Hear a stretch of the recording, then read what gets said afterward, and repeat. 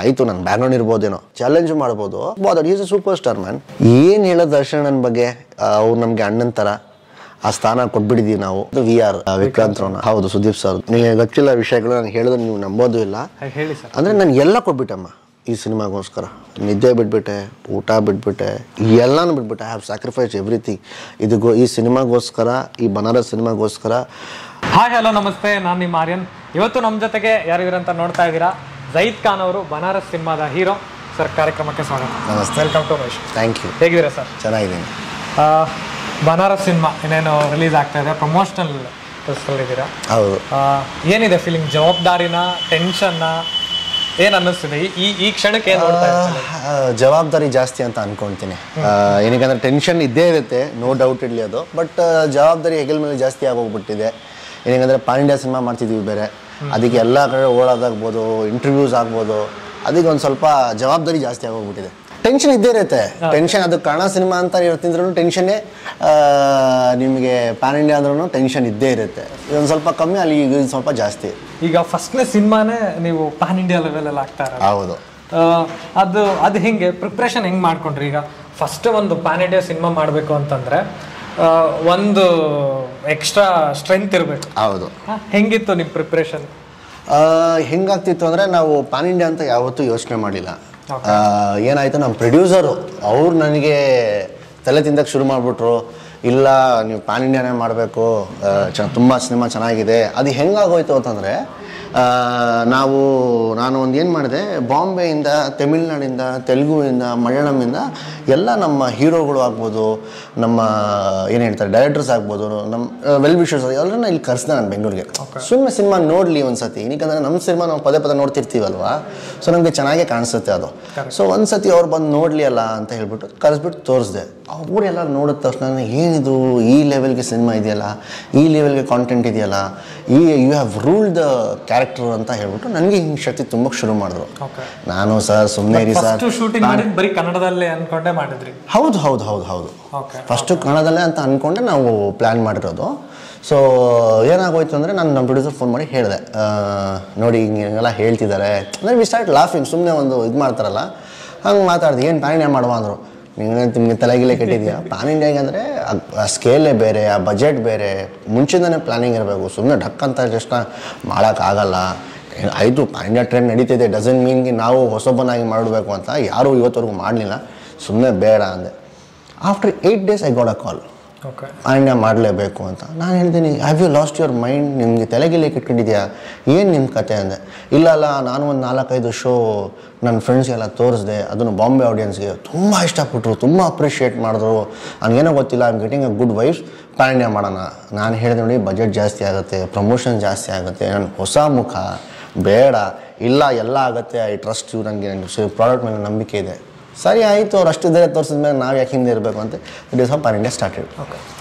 Shooting start ಆಗೋಕ್ಕಿಂತ ಮುಂಚೆ acting ಹೋಗೋದಿರ್ಬೋದು, ಅಥವಾ ನಿಮ್ಮ ಬಾಡಿ ಫಿಟ್ನೆಸ್ ಇರ್ಬೋದು, ಏನೆಲ್ಲ ಪ್ರಿಪ್ರೇಷನ್ ಮಾಡಿಕೊಂಡ್ರಿ ಈ ಸಿನಿಮಾಗೆ? ಏನಾಗೋಯ್ತು ಅಂದರೆ, ಸರ್ಗೆ 6 packs ಆ್ಯಪ್ಸ್ ಬೇಕಾಗಿತ್ತು. ತುಂಬ ನಾನು ಸ್ವಲ್ಪ ಸಣ್ಣಾಗಿದ್ದೆ, ಸ್ವಲ್ಪ ಅವ್ರಿಗೆ ದಪ್ಪ ಮ್ಯಾನ್ಲಿ ಲುಕ್ ಬೇಕಾಗಿತ್ತು. ಸೊ ವೇಟ್ ಪುಟ್ ಆನ್ ಮಾಡಿದೆ. I think I took 3 months. ಸ್ವಲ್ಪ ಜಾಸ್ತಿನೇ ವೇಟ್ ಪುಟ್ ಆನ್ ಮಾಡಿಬಿಟ್ಟೆ. ನನಗೆ ಗೊತ್ತಿರಲಿಲ್ಲ ವೇಟ್ ಪುಟ್ ಆನ್ ಮಾಡೋದ್ರೆ ಎಲ್ಲಿವರೆಗೂ ಮಾಡಬೇಕು ಅಂತ ಸರ್ ಹೇಳಿಲ್ಲ, ಫುಲ್ ಪುಟ್ ಆನ್ ಮಾಡಿಬಿಟ್ಟೆ. ಸೊ ಅದಕ್ಕೇನಾಯಿತು, ತಿರ್ಗಾ ಸರ್ ಕಟ್ ಡೌನ್ ಮಾಡು ಅಂತ ಹೇಳಿದ್ರು. ತಿರ್ಗಾ ಅದು ಕಟ್ ಡೌನ್ ಮಾಡಿ ಬಾಡಿ ಎಲ್ಲ ಮಾಡಿಸಿ ನಾವು ಬನಾರಸ್ ಹೋದ್ವಿ. ಅಲ್ಲಿ ನೋಡಿದ್ರೆ ಫ್ಲಡ್ಸ್ ಬಂದುಬಿಡ್ತು. ಫುಲ್ಲು ನೀರೆಲ್ಲ ಬಂದುಬಿಟ್ಟು ಎಲ್ಲ ಘಾಟ್ ಒಳಗಡೆ, ರೂಮ್ ಒಳಗಡೆ, ಹೋಟ್ಲ್ ಒಳಗಡೆ ಎಲ್ಲ ಬಂದುಬಿಟ್ಟಿತ್ತು. ಏನು ಮಾಡೋದು, ಪ್ಯಾಕಪ್ ಮಾಡಲೇಬೇಕಾಗಿತ್ತು. ಪ್ಯಾಕ್ ಮಾಡಿ ಬಂದು ತಿರ್ಗಾ ನಾನು ಇಷ್ಟು ಡಯಟಿಂಗ್ ಮಾಡಿ ಎಲ್ಲ ವೇಸ್ಟ್ ಅಲ್ಲ. ತಿರ್ಗಾ 2 months ನಾನು ಡೆಡಿಕೇಶನ್ ಕೊಟ್ಟು, ತಿರ್ಗಾ ಊಟ ಎಲ್ಲ ಬಿಟ್ಟು ಪ್ರಾಪರ್ ಡಯಟಲ್ಲಿ ಇದ್ದು, ತಿರ್ಗಾ ಬಾಡಿ ಇದು ಮಾಡಿಸಿ ಒಂದು ಲೆವೆಲ್ಗೆ ತೊಗೊಂಬಂದು ತಿರ್ಗಾ ನಾವು ವಾಪಸ್ ಹೋದ್ವಿ. ಓಕೆ. ಬನಾರಸ್ ಅನ್ನೋದು ಒಂದು ಪ್ಲೇಸ್, ಬ್ಯೂಟಿಫುಲ್ ಪ್ಲೇಸ್. ಹೌದು. ಓಕೆ. ಸೊ ಅದನ್ನೇ ಟೈಟಲ್ ಆಗಿ ಇಟ್ಕೊಂಡಿದ್ರ? ಸೊ ಅಲ್ಲೇ ಕೂಡ ಶೂಟಿಂಗ್ ಮಾಡಿದ್ರ? ಹೌದು. ಆ ಕತೆಗೆ ಎಷ್ಟು ಅದು ಪೂರ್ವಕವಾಗಿದೆ, ಪ್ಲಸ್ ಅದೇ ಯಾಕೆ ಬನಾರಸ್ ಅನ್ನೋ ಟೈಟಲೇ ಯಾಕೆ? ಇದು ಏನಾಗುತ್ತೆ ಗೊತ್ತಮ್ಮ, ನೀವು ಸಿನಿಮಾ ನೋಡಿದ್ರೆ ನಿಮ್ಗೆ ಅರ್ಥ ಆಗುತ್ತೆ. ಸಿ, ಈ the experiment what we have planned, ಅದು ಬನಾರಸ್ ಬ್ಯಾಕ್ ಡ್ರಾಪಲ್ಲಿ ನಾವು ಮಾಡಿದಿಲ್ಲ ಅದು ಹಿಂಗೆ ಎಕ್ಸ್ಟ್ರಾ ಕಿಕ್ ಕೊಡುತ್ತೆ. ಏನಾಗುತ್ತೆ ಗೊತ್ತಾ, ಕಂಟೆಂಟ್ ನಿಂಗೆ ಕಿಕ್ ಕೊಡೋದಕ್ಕಿಂತ ಸುತ್ತಮುತ್ತ ಏನು ಹೇಳ್ತಾರೆ ಜಾಗ ನಿಮಗೆ ಅದೇ ಥರ ಕೂರ್ ಬರಬೇಕದು. ಈಗ ಹೌದು, ಈಗ ಎಕ್ಸಾಂಪಲ್ಗೆ ನೀವು ಇವಾಗ ಬ್ಲ್ಯಾಕ್ ಶರ್ಟ್ ಹಾಕ್ತೀರಿ ಅಂದರೆ ಡಾರ್ಕ್ ಬ್ಲೂ ಜೀನ್ಸ್ ಹಾಕಬೇಕು, ಇಲ್ಲ ಬ್ಲ್ಯಾಕ್ ಪ್ಯಾಂಟ್ ಹಾಕಬೇಕು. ಅದು ಒಂದು ಮ್ಯಾಚಿಂಗ್. ಅದು ನೀವು ಬೇರೆ ಕಲರ್ದು ಪ್ಯಾಂಟ್ ಹಾಕೊಂಡ್ಬಿಟ್ರೆ ಅದು ಮ್ಯಾಚ್ ಆಗಲ್ಲ. ಸೊ ಅದೀಗ ಅದು ಕೂರ್ ಬಂತು. ನಮ್ಮದು ಬನಾರಸಲ್ಲಿ ಪ್ಲ್ಯಾನ್ ಇರಲಿಲ್ಲ. ಮೊದಲು ಪ್ಲ್ಯಾನ್ ಹೆಂಗಿತ್ತು ಅಂದರೆ ಇಲ್ಲಿಂದ ಬೆಂಗಳೂರಿಂದ ಹುಡುಗ ಬನಾರಸ್ ಹೋಗ್ತಾನೆ, ಒಂದಷ್ಟು ಒಂದು ಇರುತ್ತೆ, ಅದು ಮುಗಿಸ್ಕೊಂಡು ವಾಪಸ್ ಬೆಂಗಳೂರಿಗೆ ಬರ್ತಾನೆ. ಸೊ ಎಂಟೈರ್ ಫಿಲ್ಮ್ ಎಲ್ಲ ಕ್ಲೈಮ್ಯಾಕ್ಸ್ ಎಲ್ಲ ಇಲ್ಲೇ ಮುಗಿಸೋಣ ಅಂತ ಪ್ಲ್ಯಾನ್ ಇತ್ತು. ನಾವು ಯಾವಾಗ ಬನಾರಸ್ ಹೋದ್ವಿ, ಆ ಒಂದು ಎನ್ವೈರನ್ಮೆಂಟ್ ನೋಡಿದ್ವಿ, ಆ ಒಂದು ಜಾಗ, ಆ ಒಂದು ವೈಬು, ಆ ಸ್ಕೇಲು, ಅಂದರೆ ನೀವು ಎಲ್ಲಾದರೂ ಬೇಕಿತ್ತು ನೀವು ಒಂದು ಕ್ಯಾಮ್ರಾ ಇಟ್ಬಿಟ್ರೆ ಇಲ್ಲಿ ಗೆಟ್ ಅ ಬ್ಯೂಟಿಫುಲ್ ಫ್ರೇಮ್, ಒಂದು ಪೇಂಟಿಂಗ್ ಥರ ಫ್ರೇಮ್ ಸಿಗುತ್ತೆ ನಿಮ್ಗೆ ಏನು ಮಾಡಬೇಕಂತನೂ ಇಲ್ಲ. ಸೊ ಅದಕ್ಕೆ ಇಲ್ಲ ನಾವು ಬನಾರಸಲ್ಲೇ ಫುಲ್ ಶೂಟ್ ಮಾಡೋಣ ಅಂತ ಹೇಳ್ಬಿಟ್ಟು ನಾನು ಜೈತೀರ್ಥ ಅವ್ರು ಕೂತ್ಕೊಂಡ್ಬಿಟ್ವಿ. ಸರಿ ಆಯಿತು, ಡನ್ ಅಂತ ಹೇಳ್ಬಿಟ್ಟು ಅಪ್ಲಿಕೇಶನ್ಸ್ ಎಲ್ಲ ಆದ್ವಿ, ನಮಗೆ ಎಲ್ಲ ಲೊಕೇಶನ್ಸ್ ಎಲ್ಲ ಸಿಕ್ತು. ಸೊ ನಾವು ಸ್ಟಾರ್ಟೆಡ್ ಮಾಡಿದ್ವಿ. ನಮ್ಮ ಟೈಟಲ್ ನಾವು ಫಿಕ್ಸ್ ಮಾಡಿದ್ದು after 40% of the film shoot. First schedule ಆಯಿತು ಬೆಂಗಳೂರು, ಬನಾರಸ್ ಹೋದ್ವಿ. ಸೆಕೆಂಡ್ ಶೆಡ್ಯೂಲ್ ಆಯಿತು, ಥರ್ಡ್ ಶೆಡ್ಯೂಲ್ಗೆ ತಿರ್ಗಾ ನಾವು ಬನಾರಸ್ ಹೋದ್ವಿ. ಬಿಕಾಸ್ ಆಫ್ ಕ್ಲೈಮೇಟ್ ನಮಗೆ ಸ್ವಲ್ಪ ಕೈ ಕೊಟ್ಬಿಡ್ತು. ತಿರ್ಗಾ ಇದು ಫ್ಲಡ್ಸ್ದು ಬೇರೆ, ತಿರ್ಗಾ ಇನ್ನೊಂದ್ಸತಿ ನಮ್ಮದು ಪ್ಯಾಕಪ್ ಆಯಿತು ಬಿಕಾಸ್ ಆಫ್ ದ ಕ್ಲೈಮೇಟ್. ಅಲ್ಲಿ ಹೆಂಗೆ ಅಂತಂದರೆ ಬೆಳಗ್ಗೆ 9 ಗಂಟೆವರೆಗೂ ಫುಲ್ ಚಳಿ, -2 -1 ಬೆಳಗ್ಗೆ, ಮಧ್ಯಾಹ್ನದಿಂದ ಫುಲ್ ಸೆಕೆ, ತಿರ್ಗಾ ಈವ್ನಿಂಗಿಂದ ವಿಂಟ್ರು, ತಿರ್ಗಾ ರಾತ್ರಿ ಚಳಿ. ಸೊ ಕ್ಲೈಮೇಟ್ ನಮಗೆ ತುಂಬ ಕೈ ಕೊಡ್ತಾ ಇತ್ತು. ಸೊ ತಿರ್ಗಾ ಪ್ಯಾಕಪ್ ಮಾಡಿಕೊಂಡು ವಾಪಸ್ ತಿರ್ಗಾ ಒಂದು 10 days 15 days ಬಿಟ್ಟು ತಿರ್ಗಾ ನಾವು ಬನಾರಸ್ ಹೋಗಿ ಫೈನಲ್ ಮುಗಿಸ್ಕೊಂಡು ಇಲ್ಲಿ ಬಂದು ಲಾಕ್ಡೌನ್ ಆಗೋಯ್ತು. So that is why we have kept. Actually ಇದು ಹಿಂದೆನೇ ಒಂದೂವರೆ ವರ್ಷದ ಹಿಂದೆನೇ ರಿಲೀಸ್ ಆಗಬೇಕಾಗಿತ್ತು, ನೀವು ಪ್ಲಾನ್ ಮಾಡಿ. ಹೌದು, ಪ್ಯಾಂಡಮಿಕ್ ಇತ್ತು ಅಂದರೆ 100% 2020 ಪಕ್ಕ. ಓಕೆ ಬನ್ನಿ ಸರ್. ಫ್ಯಾಮಿಲಿ ಎಷ್ಟು ಸಪೋರ್ಟಿವ್ ಆಗಿದ್ದಾರೆ ಈ ಸಿನಿಮಾ? ಮತ್ತೆ ನಮ್ಗೆ ಅನ್ನಿಸ್ಲಿ, ಈಗ ನಿಮ್ಮ ತಂದೆಯವರು ರಾಜಕೀಯ ಬ್ಯಾಕ್ಗ್ರೌಂಡಲ್ಲಿ ಒಬ್ಬರು ಮೇಯರು ಕ್ಯಾಂಡಿಡೇಟು. ಸೊ ಈಗ ನೀವು ಏನೋ ಸಿನಿಮಾಗೆ ಬರಬೇಕು, ನಾನು ಹೀರೋ ಆಗಬೇಕು ಅಂತ ಡ್ರೀಮ್ ಇತ್ತ, ಅದು ಹೆಂಗೆ ಸ್ಟಾರ್ಟ್ ಆಯಿತು ಅಂತ? ಒಂದು ದೊಡ್ಡ ಕತೆ ಅದು. ಇವಾಗ ಹೌದಾ? ಸೊ ಏನಾಗೋಯ್ತು ಅಂದರೆ ನಾನು ಚಿಕ್ಕ ವಯಸ್ಸಿಂದ ನನಗೆ ಆ್ಯಕ್ಟಿಂಗು, ಡ್ಯಾನ್ಸು ಇದೊಂದು ಸ್ವಲ್ಪ ಹುಚ್ಚ. ನಾನು ಸಿನಿಮಾ ನೋಡೋದಾಗ್ಬೋದು, ಡೈಲಾಗ್ಸ್ ಹೇಳೋದಾಗ್ಬೋದು, ಡ್ಯಾನ್ಸ್ ಮಾಡೋದಾಗ್ಬೋದು, ಹಾಡೋದಾಗ್ಬೋದು. ಸೊ ಅದೆಲ್ಲ ನಾನು ಮಾಡ್ತಾ ನನಗೆ ತುಂಬ ಖುಷಿ ಸಿಗ್ತಾಯಿತ್ತು. ಬಟ್ ನಾನು ಚಿಕ್ಕ ವಯಸ್ಸಲ್ಲಿ ಯಾವತ್ತೂ ಆ್ಯಕ್ಟ್ರ್ ಆಗಬೇಕು, ಹೀರೋ ಆಗಬೇಕು ಅಂತ ಯಾವತ್ತೂ ನನ್ನ ತಲೆಗೆ ಬರಲಿಲ್ಲ. ಸುಮ್ಮನೆ ಹೀಗೆ ಮಾಡ್ಕೊಂಡು ಹೋಗ್ತಿದ್ದೆ. 2013 ನನ್ನ ತಲೆಗೆ ಟ್ರಿಗರ್ ಹೊಡಿತು. ಇದ್ರಲ್ಲಿ ನಾನು career ಮಾಡ್ಬೋದಲ್ವಾ, I can make this my, ಈ ನನಗೇನು ಖುಷಿ ಸಿಗ್ತಿದೆಯೋ ಅದು ನಾನು ಒಂದು ಕರಿಯರ್ ಮಾಡ್ಬೋದಲ್ಲ ಇದರಲ್ಲಿ, ನನಗೇನು ಕಮ್ಮಿ ಇದೆ ನನ್ನದರಲ್ಲಿ ಅಂತ ಹೇಳ್ಬಿಟ್ಟು ಇದು ತಲೆಗೆ ಬರೋಕ್ಕೆ ಶುರು ಆಯಿತು. ಈಗ ಫ್ಯಾಮ್ಲಿಗೆ ಹೆಂಗೆ ಕನ್ವಿನ್ಸ್ ಮಾಡೋದು? ನನ್ನ ಫ್ಯಾಮ್ಲಿಗೆ ಸಿನಿಮಾ ಕಂಡ್ರೆ ಇಷ್ಟ ಇಲ್ಲ, ಸಿನಿಮಾ ಇಂಡಸ್ಟ್ರಿ ಕಂಡ್ರೆ ಇಷ್ಟ ಇಲ್ಲ. ಆಮೇಲೆ ಇವಾಗ ನಮ್ಮ ಮನೇಲಿ ಡಿಸಿಷನ್ ಮೇಕರ್ ನಮ್ಮ ಅಪ್ಪ. ಹೋಗ್ಬಿಟ್ಟು ಹೇಳಿದೆ, ಬೈದರು, ಹೊಡೆದ್ರು. ಸರಿ ಆಯ್ತು, ಏನು ಮಾಡೋದು ಅಂತ ಹೇಳ್ಬಿಟ್ಟು. ಬಟ್ ತಲೆನ ಅದು ಆಚೆ ಹೋಗ್ತಿರ್ಲಿಲ್ಲ. ಅಪ್ಪ ಫಸ್ಟ್ ನೀನು ಎಜುಕೇಷನ್ ಮುಗಿಸ್ಕೋ, ಆಮೇಲೆ ನೋಡುವ. ಅವ್ರದ್ದು ಒಂದೇ ಆಸೆ ಇತ್ತು, ನಾನು ಓದಬೇಕು ಅಂತ. That was his biggest dream. That is the only one thing ಅವ್ರು ನನ್ನ ಹತ್ರ ಕೇಳಿದ್ದು. ಅದು ಬಿಟ್ಟರೆ ಬೇರೆಯವ್ರು ನನ್ನ ಹತ್ರ ಏನೂ ಕೇಳಿಲ್ಲ. ಅದೇ ಒಂದು ನನ್ನ ಕೈಯಲ್ಲಿ ಮಾಡೋಕ್ಕಾಗಿಲ್ಲ. ಮಿಕ್ಕಿದ್ದೆಲ್ಲನೂ ಮಾಡೋಕ್ಕಾಯ್ತು, ಅದು ಒಂದು ನನ್ನ ಕೈಯಲ್ಲಿ ಮಾಡೋಕ್ಕಾಗಿಲ್ಲ. ಸೊ ನಮ್ಮ ಪ್ರೊಡ್ಯೂಸ್ ಇದ್ರಲ್ಲ ತಿಲಕ್ ರಾಜ್ ಬಲಾರು, ನಮ್ಮಪ್ಪ ತುಂಬ ಆತ್ಮೀಯರು. ಸೊ ಅವ್ರಿಗೆ ನಾನು ಹೇಳಿದೆ, ಅಂಕಲ್ ನೋಡಿ ಈ ಥರ ಎಲ್ಲ ಇದೆ, ನನಗೆ ಆ್ಯಕ್ಟರ್ ಬಿಟ್ಟರೆ ನಾನು ಬೇರೆ ಏನೂ ಮಾಡೋಕ್ಕೆ ಸಾಧ್ಯ ಇಲ್ಲ, ನನಗೆ ಬಿಸ್ನೆಸ್ಸಲ್ಲೂ ಇಂಟ್ರೆಸ್ಟ್ ಇಲ್ಲ. ಬಿಸ್ನೆಸ್ ನಮ್ಮದು ಹೊಟ್ಟೆ ಪಾಡ, ನಮ್ಮ ಫ್ಯಾಮಿಲಿ ಬಿಸ್ನೆಸ್ ನಾನು ನೋಡ್ಕೊಳ್ತೀನಿ. ಅದು ಬಿಟ್ಟು ನನ್ನ ಪ್ಯಾಷನ್ ಇದು, ನಾನು ಇದು ಮಾಡಲೇಬೇಕು ಅಂತ. So we took 5.5 years to convince. ಕೊನೆಗೂ ಅವ್ರು ಒಪ್ಪಲೇ ಇಲ್ಲ. ಏನೋ ಒಂದು ಮಾಡಿ ಲಾಸ್ಟಿಗೆ ಆಯಿತು, ಫಸ್ಟ್ ನೀನು ಹೋಗ್ಬಿಟ್ಟು ಆ್ಯಕ್ಟಿಂಗ್ ಸ್ಕೂಲಲ್ಲಿ ಅಡ್ಮಿಷನ್ ತಗೋ, ಫಸ್ಟ್ ನೀನು ಕಲೀರಿ, ನೋಡೋಣ, ಅದೇನಾದರೂ ಆದರೆ ಸರಿ ಆದರೆ ನೋಡುವ ಅಂತ ಹೇಳ್ಬಿಟ್ಟು ಕಳಿಸ್ಬಿಟ್ರು. ಅಲ್ಲಿಂದ ಜರ್ನಿ ಸ್ಟಾರ್ಟ್ ಆಯಿತು. ಹೌದು. ಈ ಸ್ಕ್ರಿಪ್ಟ್ ಹೆಂಗೆ ಬಂತು, ಮತ್ತೆ ಬನಾರಸ್ ಸ್ಕ್ರಿಪ್ಟ್ನ ಒಪ್ಕೊಳ್ಳೋಕೆ ಮೈನ್ ರೀಸನ್ ಏನು? ಇಂಥದ್ದು ನನಗೆ ಇಷ್ಟ ಆಯಿತು ಸರ್. ಇದು ಈ ಸ್ಕ್ರಿಪ್ಟ್ ಹೆಂಗೆ ಬಂತು ಅಂದರೆ, ನಾನು ಸುಮಾರು ಒಂದು 7 yearsಯಿಂದ ಕತೆಗಳು ಕೇಳೋದಾಗ್ಬೋದು, ಡೈರೆಕ್ಟರ್ಸ್ಗಳನ್ನ ಭೇಟಿ ಮಾಡೋದಾಗ್ಬೋದು, ಇದೇ ಈ 7 yearsಲ್ಲಿ ಮಾಡ್ತಿದ್ದೆ. 7 years? ಹೌದು. ಒಂದು ದಿನಕ್ಕೆ ಕಮ್ಮಿ ಅಂದ್ರೂ 30-35 ಕತೆಗಳು ಕೇಳ್ತಿದ್ದೆ ನಾನು. ಕಮ್ಮಿ ಅಂದ್ರೂ 3 to 4 directors. I don't think so there is any director on this planet, ಯಾವುದೇ ಇಂಡಸ್ಟ್ರಿ ಆಗ್ಬೋದು, ಮಲಯಾಳಂ, ತೆಲುಗು, ತಮಿಳ್, ಹಿಂದಿ, ಕನ್ನಡ, ಅಂದರೆ ನನಗೆ ಒಂದು ಒಳ್ಳೆ ಡೈರೆಕ್ಟರ್ ಬೇಕು. ಸೊ ನನ್ನ ಹಣೆ ಬಾರಕ್ಕೆ ಏನಾಗ್ತಿತ್ತು ಅಂದರೆ, ಒಳ್ಳೆ ಕತೆ ಸಿಕ್ಕಿದ್ರೆ ಒಳ್ಳೆ ಡೈರೆಕ್ಟರ್ ಸಿಗ್ತಾ ಇರಲಿಲ್ಲ, ಒಳ್ಳೆ ಡೈರೆಕ್ಟರ್ ಸಿಕ್ಕಿದ್ರೆ ಒಳ್ಳೆ ಕತೆ ಸಿಗ್ತಿರ್ಲಿಲ್ಲ. ಎರಡು ಕೂರ್ ಬರೆದ್ರೆ ಆ ಡೈರೆಕ್ಟ್ರ್ ಬಂದುಬಿಟ್ಟು 2 ವರ್ಷ 3 ವರ್ಷ ಬ್ಲಾಕ್ ಬೇರೆ ಕಾಲ್ ಶೀಟ್ ಇರ್ತಿರ್ಲಿಲ್ಲ. ಸೊ ಹೀಗೆ ಆಗ್ತಾ ಆಗ್ತಾ ಆಗ್ತಾ ಆಗ್ತಾ ನನಗೆ ತುಂಬ ಆತ್ಮೀಯರು ರಿಷಬ್ ಶೆಟ್ಟಿ ಅವರು. ಸೊ ಅವರು ಒಂದು ನನಗೆ ಸಜೆಸ್ಟ್ ಮಾಡಿದ್ರು, ಜಯತೀರ್ಥ ಅಂತ ಒಬ್ಬರು ಡೈರೆಕ್ಟರ್ ಇದ್ದಾರೆ, ನಾನು ಬೆಲ್ ಬಾಟಮ್ ಅವ್ರ ಜೊತೆ ಮಾಡಿದ್ದೀನಿ, very sensible director, content oriented ಸಿನಿಮಾಗಳು ಮಾಡ್ತಾರೆ, ಆಮೇಲೆ ನಿಮ್ಮಿಬ್ಬರದ್ದು ಕಾಂಬಿನೇಷನ್ ಚೆನ್ನಾಗಿ ವರ್ಕೌಟ್ ಆಗುತ್ತೆ. ಈಗ ನನಗೆ 2-3 ವರ್ಷ ನಾನು ನೋಡ್ತಾ ಇದ್ದೀನಿ, the way how you want ಅಂದರೆ ನಂದು ಕ್ಲಾರಿಟಿ ತುಂಬ ಕ್ಲಿಯರ್ ಆಗಿತ್ತು, ವಿಷನ್ ತುಂಬ ಕ್ಲಿಯರ್ ಆಗಿತ್ತು. ನನಗೆ ಹಿಂಗೆ ಸಿನಿಮಾ ಬೇಕು, ನನ್ನ ಪಾತ್ರ ಹಿಂಗೆ ಇರಬೇಕು, ನಾನು ಹಿಂಗೆ ಕಾಣಿಸ್ಕೊಳ್ಬೇಕು, ನನ್ನ ಗ್ರ್ಯಾಂಜರ್ ಹಿಂಗೆ ಇರಬೇಕು, ಹಿಂಗೆ ಸಾಂಗ್ಸ್ ಇರಬೇಕು ಅಂತ. So I think he will justify your desires ಅಂತ ಹೇಳಿದ್ರು. ಸರಿ ಆಯಿತು ಅಂತ ಹೇಳಿ ಬೆಲ್ ಬಾಟಮ್ ರಿಲೀಸ್ ದಿನ ನಾನು ಜಯತೀರ್ಥ ಅವ್ರನ್ನ ಭೇಟಿ ಮಾಡಿದೆ. ಆವತ್ತು ಭೇಟಿ ಮಾಡುವಾಗ ಅವ್ರಿಗೊಂದು ಸ್ವಲ್ಪ ಬ್ಯಾಡ್ ನೆಗೆಟಿವಿಟಿ ಇತ್ತು ನನ್ನ ಮೇಲೆ. ಅದು ಆಬ್ವಿಯಸ್ಲಿ ಅಲ್ವಾ, ಒಬ್ಬ ಪೊಲಿಟಿಷಿಯನ್ ಮಗ ಅಂದ ತಕ್ಷಣ ಫಸ್ಟ್ ತಲೆಗೆ ಬರೋದೇ ನೆಗೆಟಿವಿಟಿ. ಸೊ ಅವ್ರಿಗಿತ್ತು. ಸೊ ಅವ್ರು ಹೇಳಿದ್ರು ಸ್ವಲ್ಪ ಟೈಮ್ ಜೊತೆ ಸ್ಪೆಂಡ್ ಮಾಡುವ ಅಂದರು. ಆಮೇಲೆ ಅವ್ರದ್ದು ಸಿನಿಮಾ ರಿಲೀಸ್ ಆಗಿತ್ತು, ಬೇರೆ ಅವ್ರಿಗೆ ಒಂದಷ್ಟು ಟೆನ್ಷನ್ಸ್ಗಳು ಇತ್ತು. ಸೊ 3 months ನಾವು use to spend with each other. 3 months every day ಸಿಗೋದು, ತಿನ್ನೋದು, ಆಟ ಆಡೋದಾಗ್ಬೋದು, ಸುಮ್ಮನೆ ನಾನ್ಸೆನ್ಸ್ ಮಾತಾಡೋದಾಗ್ಬೋದು, ಬೇರೆ ಸಿನಿಮಾಗಳ ಬಗ್ಗೆ ಮಾತಾಡೋದು. ನಾನು ಡೈಲಿ ರಾತ್ರಿ ಬಂದುಬಿಟ್ಟು ಯೋಚನೆ ಮಾಡ್ತಿದ್ದೆ, ಬಡ್ಡಿ ಮಗ ಹಿಂಗೆ ಕರೀತಾನೆ, ಕೂರಿಸ್ಕೊಳ್ತಾನೆ, ತಿಂತಾನೆ, ನಾವು ತಿಂತೀವಿ, ಸಿನಿಮಾ ಬಗ್ಗೆ ಮಾತಾಡ್ತಾನೆ ಇಲ್ವಲ್ಲ, ಅಂದ್ರೆ ಬೇರೆ ಸಿನಿಮಾಗಳ ಬಗ್ಗೆ ಮಾತಾಡ್ತಾ ಇದೀವಿ, ನಮ್ಮ ಸಿನಿಮಾ ಬಗ್ಗೆ, ನನ್ನ ಕತೆ ಬಗ್ಗೆ ಏನು ಹೇಳ್ತಿಲ್ಲ, ಸ್ಟೋರಿ ಬಗ್ಗೆ ಹೇಳ್ತಿಲ್ಲ. 3 ತಿಂಗಳು ಕಳೆದೋಯ್ತಲ್ಲ, ಏನಿದು ಕತೆ ಇದು, ಇವಾಗ ಕೇಳಲೇ ಬಿಡಬೇಕು, ಇಲ್ಲಾಂದ್ರೆ ನಾನು ಬೇಡ ಹತ್ರ ಹೊಟ್ಟೋಗ್ತೀನಿಯಪ್ಪ, ಇದು ನನ್ನ ಕೈಲಿ ಆಗಲ್ಲ ಆಯ್ತು ಅಂತ 3-4 days ಬಿಟ್ಟು ಸರ್ದು ಫೋನ್ ಬಂತು. ನಾವು 3-4 ದಿವಸ ಸಿಗ್ಲಿಲ್ಲ. ನನಗೆ ಸರ್ ಫೋನ್ ಮಾಡಿ ಎಲ್ಲಿದ್ಯಾ ಅಂತ ಹೇಳಿದ್ರು. ಸರ್ ಮನೇಲಿದ್ದೀನಿ. ಹೌದಾ, ಬಾ ಫ್ಲಾಟ್ ಮನೆಗೆ. ನಾನು ಹೇಳಿದೆ ಸರ್ ನಾನು ಬರಲ್ಲ, ಸುಮ್ಮನೆ ಏನು ಇಲ್ಲ, ಒಂದು ಕತೆ ರೆಡಿ ಮಾಡಿದ್ದೀನಿ, ಬಾ. ಹೌದಾ ರಪ್ ಅಂತ ನಾನು ಅವ್ರ ಆಫೀಸ್ ಹೋದೆ. ಅವ್ರು ಒಂದು ಲೈನ್ ಹೇಳಿದ್ರು, ಒಂದು ಪ್ಲಾಟ್ ಹೇಳಿದ್ರು, ದಿಸ್ ಇಸ್ ದ ಥಾಟ್, ನಿಂಗೆ ಹೇಗೆ ಅನಿಸ್ತು, ಚೆನ್ನಾಗಿದ್ರೆ ಇದನ್ನು ಕಂಪ್ಲೀಟಾಗಿ ಸ್ಕ್ರೀನ್ ಪ್ಲೇ ಮಾಡಬೇಕು, ಸ್ಟೋರಿ ಮಾಡಬೇಕು, ಡೈಲಾಗ್ ಮಾಡಬೇಕು, ಎಲ್ಲ ಹೊಸದು, ದಿಸ್ ಇಸ್ ಕಂಪ್ಲೀಟ್ ಫ್ರೆಶ್, ತುಂಬ ಸಕ್ಕತ್ತಾಗಿದೆ ಸರ್. ಅಂದರೆ ನನಗೆ ಹೆಂಗೆ ಅನಿಸ್ಬಿಡ್ತು ಅಂದರೆ, ಒಬ್ಬ ಈಗ ನೀವು 1-2 ದಿನ ನೀವು ಊಟ ಮಾಡಿಲ್ಲ ಅಂದರೆ ನೀವು ಚೆಕ್ ಅಂತ ನಿಮಗೆ ಬೇಕಾಗೋದು ಊಟ ಸಿಗ್ಬಿಟ್ರೆ ನೀವು ಹೆಂಗೆ ಇದು ಮಾಡ್ತೀರಾ. ಸೊ ಆ ಥರ ಒಂದು ನನಗೆ ಖುಷಿ ಆಗ್ಬಿಡ್ತು. ನಾನು ಸರ್ ಕೇಳಿದೆ, ಸರ್ ಬೇಜಾರಿಲ್ಲ ನನ್ನ ಮಾತು ಕೇಳ್ಬೋದಾ, ಏನು ಅಂದರು. ನೀವು 3 ತಿಂಗಳು ಏನು ಮಾಡಿದ್ರು ನನ್ನ ಜೊತೆ, ಏನು ಸಿಕ್ತು ನಿಮಗೆ ಅಂತ. ಅಲ್ಲಪ್ಪ, ನಾನು ಹಿಂಗೆ ಅರ್ಥ ಮಾಡ್ಕೊಳ್ಬೇಕಾಗಿತ್ತು. ಏನಕ್ಕಂದರೆ ಒಂದು ಡೈರೆಕ್ಟ್ರು ಮತ್ತು ಒಂದು ಹೀರೋ, ಒಂದು ಗಂಡ ಮತ್ತು ಒಂದು ಹೆಂಡತಿ ಇದ್ದಂಗೆ ಅವರಿಬ್ಬರು ಒಂದು, ಅಂದರೆ ಅವ್ನಿಗೆ ನಿಂಗೆ ಯಾವ ವಿಷಯಕ್ಕೆ ಖುಷಿ ಆಗುತ್ತೆ, ನೀನು ಯಾವ ವಿಷಯಕ್ಕೆ ಬೇಜಾರು ಮಾಡ್ಕೊಂಡ್ಬಿಡ್ತೀಯ, ಅದು ನನಗೆ ಅರ್ಥ, ನಿನ್ನ ಬಾಡಿ ಲ್ಯಾಂಗ್ವೇಜ್ ನಾನು ಅರ್ಥ ಮಾಡ್ಕೊಳ್ಬೇಕಾಗಿತ್ತು. For that reason I have ಸ್ಪೆಂಡೆಡ್ 3 months ನಿನ್ನ ಜೊತೆ ಟೈಮ್ ಸ್ಪೆಂಡ್ ಮಾಡಿದೆ. ಅದಕ್ಕೆ ನೋಡೋ ಒಂದು ಲೈನ್ ಹೇಳಿದ್ರೆ ನಿಮಗೆ ಖುಷಿ ಆಗೋಯ್ತು, ಅದೇ ಮುಂಚೆ ಹೇಳ್ತಿದ್ರೆ ನಿಂಗೆ ಇಷ್ಟ ಆಗ್ತಿರ್ಲಿಲ್ಲ. ಸೊ ದಟ್ ಈಸ್ ಕ್ಲಾರಿಟಿ ಆ 3 ತಿಂಗಳಲ್ಲಿ ನಿಮಗೆ. ಹೌದು, ನಮಗೂ ಸಿಕ್ತು. ನನಗೇನಾಗ್ತದೆ ಗೊತ್ತಾ, ಐ ಥಿಂಕ್ ಅದೊಂದು ಬೆನಿಫಿಟ್ ಏನಂದರೆ, ನಂದು ಮತ್ತು ಜಯತೀರ್ಥ ಅವ್ರದ್ದು ಒಂದು ಕಾಂಬಿನೇಷನ್ ವರ್ಕೌಟ್ ಆಗೋಯ್ತು. ನನಗೊಂದು ಕಂಫರ್ಟ್ ಝೋನ್ ಸಿಗ್ಬಿಡ್ತು. ನನಗೆ ಜಯತೀರ್ಥ ಅವ್ರ ಸ್ಪೀಡ್ ಗೊತ್ತಾಗೋಯ್ತು, ಅವ್ರು ಯಾವ ವಿಷಯಕ್ಕೆ ಕೋಪ ಮಾಡ್ಕೊಳ್ತಾರೆ, ಅವ್ರು ಯಾವ ವಿಷಯಕ್ಕೆ ಕೋಪ ಮಾಡ್ಕೊಳ್ಳಲ್ಲ, ಅದು ನನಗೆ ತುಂಬ ಹೆಲ್ಪ್ ಆಗೋಯ್ತು. So that is how Banaras started. Super. Banaras start ಆಯಿತು. ಸೊ ಎಷ್ಟು ದಿನಗಳ ಕಾಲ ಶೂಟಿಂಗ್ ನಡೀತು ಸಿನಿಮಾದು?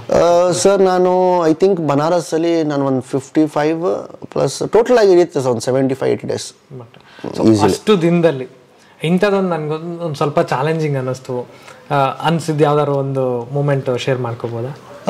ಚಾಲೆಂಜಿಂಗ್ ಅನಿಸ್ತು ಅಂದರೆ ಸರ್, ನೀವು ಹೇಳಿದ್ರೆ ನೀವು ನಗ್ತೀರಾ, ನನಗೆ ಟು ಬಿ ಫ್ರ್ಯಾಂಕ್ಲಿ ಸ್ಪೀಕಿಂಗ್ ನನಗೆ ಯಾವ ವಿಷಯಕ್ಕೂ ಕಷ್ಟ ಅನಿಸ್ಲಿಲ್ಲ. ಓಕೆ. ಸ್ವಲ್ಪ ಪ್ರಿಪೇರ್ಡ್ ಆಗಿದ್ದೆ, ಮತ್ತು ಆನ್ ಸೈಡಲ್ಲಿ ಒಂದು ಸ್ವಲ್ಪ ಅಲ್ಲೇ ಇದು ಮಾಡಿಕೊಂಡು ಅಲ್ಲೇ ಮಾಡಿಬಿಡ್ತಿದ್ದೆ. ಒಂದು ಸೀನು ವೆರಿ ಸಿಂಪಲ್ ಸೀನ್ ನನ್ನ ಕೈಲಿ ಮಾಡೋಕ್ಕಾಗಿಲ್ಲ. ಏನಿಲ್ಲ, ನಾನು ಓಡ್ ಬರಬೇಕು, ಡೋರ್ ಬಂದು ಮಾತ್ರ ಬೀಳಬೇಕು ಅಷ್ಟೇ. ಅದು ಒಂದು ಸೀನ್ ನಾನು ಎಷ್ಟು ಟೇಕ್ ಕೊಟ್ಟಿದ್ದೀನೋ ಗೊತ್ತಿಲ್ಲ ನನಗೆ. ಜೈತು ಬೇಗ ಹೇಳಿದ್ರು, ನೋಡು ಎಲ್ಲ ಕಲಾವಿದರು ದೊಡ್ಡ ಮಾಡ್ಬಿಡ್ತಾರೆ, ಚಿಕ್ಕದು ಮಾಡಕ್ಕೆ ನೋಡೋದು ಗೊತ್ತಾಯ್ತಾ ಎಷ್ಟು ಕಷ್ಟ ಅಂತ ಹೇಳಿ. ದಟ್ ವಾಸ್ ಒಂದು ಸೀನ್. ಅದೇನೋ ಗೊತ್ತಿಲ್ಲ, ಆ ಟೈಮ್ಗೋಸ್ಕರನೋ ಇಲ್ಲ ನಾನು ಕಾನ್ಷಿಯಸ್ ಆಗಿಬಿಟ್ಟು ಅದೇನಾಗ್ತಿತ್ತು, ಬಿದ್ದರೆ ಅದು ಕ್ಯಾಮ್ರಲ್ಲಿ ಗೊತ್ತಾಗ್ಬಿಡ್ತಿತ್ತು. ನನ್ನ ಕಣ್ ಕೆಳ ನೋಡಂಗಿಲ್ಲ, ಹಿಂಗೆ ಬಿಡಬೇಕು, ಹಿಂಗೆ ಅಂತ ಅಪ್ಪ ಅಂತ ಹಿಂಗೆ ಬಿಡಬೇಕು. ಸೊ ಈ ಥರ ಸಿಂಪಲ್ ಸೀನ್ಸ್ಗೆಲ್ಲ ಸ್ವಲ್ಪ ಜಾಸ್ತಿ ಕಷ್ಟ ಆಗ್ತಿತ್ತು. ಇದಕ್ಕೆ ನಾವು ಟ್ರೈನ್ ಮಾಡಲ್ಲ, ದೊಡ್ಡ ಸೀನ್ಸ್ಗೆಲ್ಲ ಬೇರೆ ಬೇರೆ ಇದಕ್ಕೆಲ್ಲ ನಾವು ಟ್ರೈನ್ ಆಗ್ತೀವಿ. So I think that was one scene ನನಗೆ ಸ್ವಲ್ಪ ಕಷ್ಟ ಕೊಡ್ತು. ನಾನು ಟ್ರೈಲರ್ ನೋಡಿದೆ, ತುಂಬ ಆ ಗ್ರ್ಯಾಂಡ್ಯೂರು ಟ್ರೈಲರಲ್ಲಿ ಕಾಣಿಸ್ತಾ ಇದೆ, ಆ ರಿಚ್ನೆಸ್ ಕಾಣಿಸ್ತಾ ಇದೆ, ಕಂಟೆಂಟ್ ನಮಗೆ ಬರ್ತಾ ಇದೆ. ಅಲ್ಲಿ ಫಸ್ಟು ಇದೆ ಟೈಮ್ ಟ್ರಾವೆಲ್ ಬಗ್ಗೆ, ಫ್ಯೂಚರಿಂದ ಬಂದಿರ್ತೀರ. ಸೊ ಆ ಪ್ಲಾಟ್ ಕೇಳಿದಾಗ ನಮ್ಮ ಮನಸ್ಸಲ್ಲಾಗಲಿ ಅಥವಾ ಒಬ್ಬ ಫ್ರೆಶ್ ಪ್ರೇಕ್ಷಕರ ಮೈಂಡಲ್ಲಿ, ಓ ಇದೇನೋ ಒಂದು ಡಿಫ್ರೆನ್ಸ್ ಇದೆ. ನಾವು ಇಷ್ಟು ದಿನ ಈಗ ಲಾಕ್ಡೌನಲ್ಲಿ ಫ್ರೀ ಟೈಮಲ್ಲೆಲ್ಲ OTTಲಿ ನೋಡಿರ್ತೀವಿ ಎಷ್ಟೋ ಒಂದು ಬೇರೆ ಬೇರೆ ಕೊರಿಯನ್ ಸಿನಿಮಾಸ್, ಇಂಗ್ಲೀಷ್ ಸಿನಿಮಾಸಲ್ಲೆಲ್ಲ. ಸೊ ಈ ಥರ ಕಾನ್ಸೆಪ್ಟ್ ಎಲ್ಲ ಹಳೇದವ್ರಿಗೆ. ಸೊ ಕನ್ನಡದಲ್ಲಿ ಈಗೀಗ ಬರ್ತಾ ಇರೋ ಅದು ಶೋರ್ ಯು 100% ನಾನು ತಪ್ಪಾಗಲ್ಲ ನಾನು ಹೇಳಿದ್ರೆ ಚಾಲೆಂಜ್ ಮಾಡ್ಬೋದು. This is a very different content. ನನಗೆ ಗೊತ್ತು, ನೀವು ಟ್ರೈಲರ್ ನೋಡಿದ ತಕ್ಷಣ ಇದು ಆ ಸಿನಿಮಾ, ಇದು ಈ ಸಿನಿಮಾ ಅಂತ ಅನ್ಬೋದು, ಆ ಒಂದು ಇದು ಯೂಸ್ ಮಾಡಿರ್ಬೋದು. ಬಟ್ ನೀವು ಸಿನಿಮಾ ನೋಡಿದ್ರೆ it's a complete different film. ನಾನು ಇದರಲ್ಲಿ ಟೈಮ್ ಟ್ರಾವೆಲಿಂಗು ಇದೆ, ಇದರಲ್ಲಿ ಫ್ಯಾಮಿಲಿ ಡ್ರಾಮಾನೂ ಇದೆ, ಇದರಲ್ಲಿ ಇಂಟೆನ್ಸ್ ಲವ್ ಸ್ಟೋರಿ ಇದೆ, matured kind of a love ಸ್ಟೋರಿನೂ ಇದೆ, ಕಾಮಿಡಿ ಇದೆ. ಅಂದರೆ ಆಮೇಲೆ ಅದು ಬಿಟ್ಟು ಇನ್ನೊಂದು ಹೊಸದಿದೆ. ಏನಾಗುತ್ತೆ ಗೊತ್ತಾ, ಟ್ರೇಲರು ಎಕ್ಸ್ಟ್ರಾರ್ಡಿನರಿ ಇದ್ದರೆ ಸಿನಿಮಾದಲ್ಲಿ ಬಂದು ನೋಡೋದಕ್ಕೆ ಇಷ್ಟೇನಾ ಅಂತ ಅನಿಸುತ್ತೆ. They are certain of audience ಟ್ರೇಲರ್ಲಿ ಚೆನ್ನಾಗಿ ತೋರಿಸ್ಬಿಡ್ತಾರೆ, ಎಕ್ಸ್ಪೆಕ್ಟೇಷನ್ ಜಾಸ್ತಿ ಬಂದ್ಬಿಡುತ್ತೆ, ಟ್ರೇಲರ್ ಸಾಕಾಗಿದೆಯಲ್ಲಪ್ಪ, ಸಿನಿಮಾ ಚೆನ್ನಾಗಿರುತ್ತೆ ಅಂತ. ಎಲ್ಲ ಇಲ್ಲೇ ತೋರಿಸ್ಬಿಟ್ಟಿರ್ತೀವ, ಸಿನಿಮಾ ಥಿಯೇಟ್ರಿಗೆ ಬಂದರೆ ಏನೂ ಇರಲ್ಲ. ಸರ್ಟನ್ ಆಫ್ ಆಡಿಯನ್ಸ್ ಹೆಂಗಿದ್ದಾರೆ ಅಂದರೆ ಟ್ರೇಲರಲ್ಲಿ ಸಸ್ಪೆನ್ಸ್ ಇಡ್ತಾರೆ, ಸಿನಿಮಾದಲ್ಲಿ ಏನಿಲ್ಲ. ಸಿನಿಮಾದಲ್ಲಿ ಟ್ರೇಲರ್ ಯಾರು ಅಂದರೆ ಅಷ್ಟು ಇಷ್ಟ, ಬಟ್ ಅಟ್ಲೀಸ್ಟ್ ಹೋಗಿ ನೋಡುವ ಅಂತ ಥಿಯೇಟ್ರಿಗೆ ಹೋಗ್ತಾರಲ್ಲ, ಅಲ್ಲಿ ನೀವು ಹೊಸದೇನಾದ್ರು ಕೊಟ್ಟರೆ ಏನಿದು, so they will get happy. So ಟ್ರೇಲರಲ್ಲಿ ಹಂಗಾದ್ರೆ ಇನ್ನೂ ಎಷ್ಟೊಂದು ವಿಷಯ ನೀವು ಬಿಟ್ಕೊಟ್ಟಿಲ್ಲ, ಇನ್ನೂ ತುಂಬ ಇದೆ. ಎಸ್, ಇದು ಯಾವ OTT ಬರಲಿಲ್ಲ, ಯಾವ ಇಂಗ್ಲೀಷ್ ಸಿನಿಮಾ ಅಂದ್ರೂ ಬರಲಿಲ್ಲ. Super. But I can assure you, interval ಆಗಿ ಪ್ರೀ ಕ್ಲೈಮ್ಯಾಕ್ಸ್ ಆ ಒಂದು ಪೋರ್ಷನ್ ಇದೆಯಲ್ಲ, you will enjoy it. Darshan sir Banaras cinema motion ಪೋಸ್ಟರ್ನ release ಮಾಡಿ ಒಂದು ವಿಶ್ ಮಾಡ್ತಾರೆ. ಸೊ ಅವ್ರ ಬಗ್ಗೆ ಹೇಳಿದ್ದಾರೆ, ಅವರ ಬೆಂಬಲ ಹೆಂಗೆ, ಏನು ಹೇಳೋದು ದರ್ಶನ್ ನನ್ನ ಬಗ್ಗೆ? ಅವ್ರು ನಮಗೆ ಅಣ್ಣನ ಥರ, ಆ ಸ್ಥಾನ ಕೊಟ್ಬಿಟ್ಟಿದ್ದೀವಿ ನಾವು. ಅವ್ರು ನನಗೆ ಶಕ್ತಿ ಪ್ಲಸ್ ಮೈ ಬ್ಯಾಕ್ ಬೋನ್ ಅಂತಲೇ ಹೇಳ್ಬೋದು. ಎಲ್ಲ ರೀತಿಯಲ್ಲೂ ಸಪೋರ್ಟ್ ಮಾಡ್ತಿದ್ದಾರೆ, ಯಾವ ರೀತಿಯಲ್ಲಿ ಇಲ್ಲ ಅಂತ ಹೇಳಂಗಿಲ್ಲ. ಡೈಲಿ ಫೋನ್ ಮಾಡ್ತಾರೆ, ಏನು ನಡೀತಿದೆ, ಹೆಂಗಾಗ್ತಿದೆ, ನನಗೆ ಲಿಂಕ್ಸ್ಗಳು ಕಳಿಸು. ಸೊ ಅಂದರೆ ಫಾಲೋ ಅಪ್ ಯಾರು ಮಾಡ್ತಾರೆ? C is bother, is a super star man.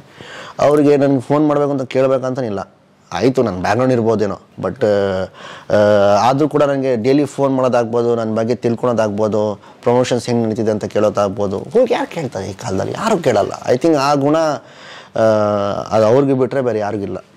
Trailer ನೋಡಿ ಏನು ಹೇಳಿದ್ರು ಬಾಸ್? ಸರ್ ಅವ್ರು ಸಿನಿಮಾನೇ ನೋಡಿದ್ದಾರೆ. ಹೌದು, ಅವ್ರು ಇಡೀ ಸಿನಿಮಾ ನೋಡಿದ್ದಾರೆ. ಅವರೇ ನನಗೆ ಸಿನಿಮಾ ನೋಡಲೇಬೇಕು. ಯಾವಾಗ ಈ ಮೋಷನ್ ಪೋಸ್ಟರ್ ನಮ್ಮ ಲಾಂಚ್ ಆಯ್ತಲ್ಲ, I think after 20 days. Already ಎಲ್ಲ ಪೋಸ್ಟ್ ಪ್ರೊಡಕ್ಷನ್ ಕೆಲಸ ಮುಗಿಸಿದ್ರಿ? ಇಲ್ಲ, ಕನ್ನಡ ರೆಡಿ ಇತ್ತು ಕಾಪಿ. ನಮ್ಮ ಪ್ಯಾನ್ ಇಂಡಿಯಾ ಅಂತ ನಾವು ಯಾವಾಗ ಮಾಡಕ್ ಕೊಟ್ಟಿವಲ್ಲ, ಸೊ ಮ್ಯೂಸಿಕ್ ಡಬಲ್ ಆಗೋಯ್ತು, 5 ಪಟ್ಟು ಕೆಲಸಗಳು ಜಾಸ್ತಿ ಆಗೋಯ್ತು, CG DI ಎಲ್ಲಾನು ಜಾಸ್ತಿ ಆಗೋಯ್ತು.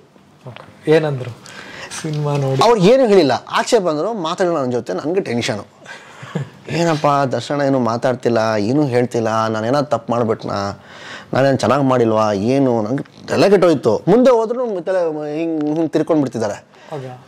ಆಮೇಲೆ ಬಾ ಇಲ್ಲಿ ಅಂದರು, ಅಣ್ಣ ಹೇಳಿ ಅಣ್ಣ, ನನಗೆ ಫಸ್ಟ್ ಹೇಳು, ಈ ಕತೆ ಹಿಂಗೆ ಒಪ್ಕೊಂಡೆ, ಈ ಕತೆ ನೀ ಹೆಂಗೆ ಒಪ್ಕೊಂಡೆ? ನಾನು ಹೇಳಿದೆ ಯಾಕಣ್ಣ, ನನಗೆ ಫುಲ್ ಗಾಬರಿ ಆಗ್ಬಿಟ್ಟಿದ್ದೀನಿ ನಾನು ಯಾಕಣ್ಣ ಏನಾಯಿತು? Excellent subject. ಈ ಥರ ಸಬ್ಜೆಕ್ಟ್ಗಳು ಯಾರೂ ಮಾಡಲ್ಲ ನಮ್ಮ ಕನ್ನಡ ಇಂಡಸ್ಟ್ರಿಯಲ್ಲಿ. ಅಂದರೆ ಈ ಥರ ಒಂದು ಸಿನಿಮಾಗಳನ್ನು ಬರ್ತಿದ್ದೆ ಅಂತ ನನಗೆ ತುಂಬ ಹೆಮ್ಮೆದ ವಿಚಾರ. ನಿನ್ನ ಥರ ಆ್ಯಕ್ಟರ್ಸ್ಗಳು ನಮ್ಮ ಕನ್ನಡ ಇಂಡಸ್ಟ್ರಿಗೆ ಬೇಕು. ಈಗ ಪ್ರೊಡ್ಯೂಸರ್ ಯಾರಿದ್ದಾರಲ್ಲ, ನನಗೆ ಅವ್ರು ಭೇಟಿ ಮಾಡಿಲ್ಲ, ನನಗೆ ಪ್ಲೀಸ್ ಅವ್ರನ್ನ ಒಂದು ಸತಿ ಫ್ರೀ ಇದ್ದರೆ ಕರ್ಕೊಂಡು ಬಾ. ಆ ಥರ ಪ್ಯಾಷನೇಟ್ ಪ್ರೊಡ್ಯೂಸರ್ಸ್ ನಮ್ಮ ಇಂಡಸ್ಟ್ರಿಗೆ ಬೇಕು. ಏನೀಗಂದ್ರೆ ನಮ್ಮ ಇಂಡಸ್ಟ್ರಿಲಿ ಹೀರೋಗಳು ಕಮ್ಮಿ, ಹೀರೋಯಿನ್ಗಳು ಕಮ್ಮಿ, ಡೈರೆಕ್ಟರ್ಸ್ ಕಮ್ಮಿ, ಪ್ಯಾಷನೇಟ್ ಪ್ರೊಡ್ಯೂಸರ್ಸ್ಗಳು ಕಮ್ಮಿ. ಸೊ ನಮ್ಗೆ ಬೇಕು. And you have done a mind blowing job. I am very much impressed. ನಾನು ಓಪನಾಗಿ ಹೇಳ್ತೀನಿ ಚಿನ್ನ, ಬೇಜಾರು ಮಾಡ್ಕೊಂಬೇಡ. ನಾನು ಥಿಯೇಟ್ರಿಗೆ ಬರೋಕ್ಕಿಂತ ಮುಂಚೆ ತಲೆಯಲ್ಲಿ ಹಾಕ್ಕೊಂಡು ಬಂದೆ, ಆಯಿತು ಮಾತು ಕೊಟ್ಬಿಟ್ಟಿದ್ದೀನಿ, ಮಿನಿಸ್ಟರ್ ಮಗ ಬೇಜಾನ್ ದುಡ್ಡು ಖರ್ಚು ಮಾಡಿರ್ತಾರೆ, ಒಂದು ಲೆವೆಲ್ಗಿರುತ್ತೆ ಸಿನಿಮಾ, ಅವ್ನು ಚೆನ್ನಾಗಿದೆ ಅಂತ ಹೇಳ್ಬಿಟ್ಟು ಹೊಟ್ಟೋಗ್ಬಿಡೋಣ ಅಂತ. ಬಟ್ ಸೀರಿಯಸ್ ಆಗಿ ಹೇಳ್ತಿದ್ದೀನಿ, ನಾನು ಹೇಳಿದೆ ನಾನು ಅದು ಗೈಡೆನ್ಸ್ ಕೊಡಿ, ಏನಾದರೂ ಒಂದು ಹೇಳ್ಕೊಡಿ. ನಾನು ಏನು ಹೇಳಲ್ಲ. You have done a good job, right decision ತೊಗೊಂಡಿದ್ಯಾ. ನಾನು ಹಿಂಗೇನಾದರೂ ಗೈಡೆನ್ಸ್ ಕೊಟ್ಟರೆ ಅಲ್ಲಿನ ದಾರಿ ತಪ್ಪಿಬಿಡ್ತೀಯ, ಚೇಂಜ್ ಮಾಡಿಬಿಡ್ತೀಯ, ಬೇಡ. You are going A right path, ಹಿಂಗೆ ಕ್ಯಾರಿ ಮಾಡು, ಯಾರ ಮಾತು ಕೇಳೋಕೆ ಹೋಗ್ಬೇಡ. Super super super. ನೀವು ಅವರಿಂದ ಕಲ್ತಿದ್ದು ಅಥವಾ ತಗೊಂಡಿದ್ದು, ಯಾಕಂದರೆ ತುಂಬ ಕ್ಲೋಸ್ ಫ್ರೆಂಡ್ಸ್, ಹೌದು ಹೌದು, ತುಂಬ ಅವ್ರ ಜೊತೆ ಜರ್ನಿ ಸಾಕ್ತಾನೆ ಇರುತ್ತೆ, ಮೀಟ್ ಆಗ್ತಾ ಇರ್ತೀರಾ. ಸೊ ಏನು ಒಳ್ಳೇದು ಏನು ತೊಗೊತೀರಾ, ಏನು ಇಷ್ಟ ಆಯಿತು ಅವರಲ್ಲಿ? ಸರ್ ಒಂದು ನನಗೆ ತುಂಬ ಸ್ಟಾರ್ಟಿಂಗಲ್ಲಿ ಶಾಕ್ ಆಗೋಯಿತು. ಆಮೇಲೆ ನನಗೆ ತುಂಬ ಇಷ್ಟ ಆದಂಥ ವಿಚಾರ ಏನಂದರೆ, ಈಗ ನಾನು ಒಬ್ಬ ಮಿನಿಸ್ಟ್ರಿ ಮಗ, ನನಗೆ ಅದಂಥ ಒಂದು ಬ್ಯಾಕ್ಗ್ರೌಂಡ್ ಇದೆ, ನನಗೆ ಅದಂಥ ಒಂದು ಮರ್ಯಾದೆ ಇರುತ್ತೆ, ನನಗೊಂದು ಇದಿರುತ್ತೆ. ಈಗ ಯಾರೊಬ್ಬ ಈಸ್ ನಥಿಂಗ್, ಬ್ಯಾಕ್ಗ್ರೌಂಡ್ ಇಲ್ಲ, ಇನ್ನೊಂದಿಲ್ಲ, ಮತ್ತು ಏನಿಲ್ಲ. ಸೊ ಅಂಥವನಿಗೂ ಅದೇ ರೆಸ್ಪೆಕ್ಟು, ನಮ್ಮಂಥವಂಗೆ ಅದೇ ರೆಸ್ಪೆಕ್ಟು. ಅಂದರೆ ಭೇದ ಭಾವ ಮಾಡಲ್ಲ. ಇವ್ನು ಮಿನಿಸ್ಟರ್ ಮಗ ನಿಮಗೆ ಜಾಸ್ತಿ ರೆಸ್ಪೆಕ್ಟ್ ಕೊಡೋದು, ಅವ್ನಿಗೆ ಕಮ್ಮಿ ಕೊಡೋದು, ಅದು ನನಗೆ ತುಂಬ ಇಷ್ಟ ಆಯಿತು ಆ ಒಂದು ಗುಣ. ಅಂದರೆ ಇಬ್ರಿಗೂ ಅದರ ಈಕ್ವಲ್ ಆಗಿ ನೋಡ್ತಾರೆ ಅವರು. ಸೊ ಐ ಥಿಂಕ್ ಅದು ಒಂದು ಗುಣ ನನಗೆ ತುಂಬ ಇಷ್ಟ. ನೀವು ಯಾವೆಲ್ಲ ಸಿನಿಮಾಗಳು ನೋಡಿದ್ರೆ ರೀಸೆಂಟಾಗಿ? ಎಷ್ಟು ಸಿನಿಮಾ ನೋಡ್ತೀರಾ, ಹೆಂಗೆ ನೀವು? ಸರ್ ಮೊದಲು ತುಂಬ ಸಿನಿಮಾಗಳು ನೋಡ್ತಿದ್ದೆ, ಬಟ್ ಈ ಬನಾರಸ್ ಆದ್ಮೇಲೆ ಅಂತೂ ಯಾವ ಸಿನಿಮಾ ನೋಡ್ತಾ ಇಲ್ಲ, ತುಂಬ ಕಮ್ಮಿ ಆಗುತ್ತೆ. ಈಗ ಐ ಥಿಂಕ್ ಲಾಸ್ಟ್ ಸಿನಿಮಾ ನಾನು ನೋಡಿದ್ದು VR ವಿಕ್ರಾಂತ್ ರೋಣ. ಹೌದು, ಸುದೀಪ್ ಸರ್ದು. ಅದು ಬಿಟ್ಟರೆ ಬೇರೆ ಯಾವುದು ನೋಡಿಲ್ಲ, ಟೈಮ್ ಸಿಗ್ತಲ್ಲ ಸರ್ ನನಗೆ. ಹಿಂದೆಲ್ಲ ಯಾವ ಸ್ಟಾರ್ಸ್ ಜಾಸ್ತಿ ನೋಡ್ತಿದ್ವಿ ಅಂದ್ರೆ ಎಲ್ಲ ನೋಡ್ತಿದ್ರ ಹೆಂಗೆ? ಅಂದರೆ ನಾನು ತುಂಬ ಚೂಸಿ ಸರ್. ನನ್ನ ಸಾಂಗ್ಸಲ್ಲಿ ಮತ್ತು I have a very good judgment. ನನಗೆ ಅನಿಸುತ್ತೆ, ನಾನೇನು ದೊಡ್ಡ ಇದು ಅಂತಲ್ಲ.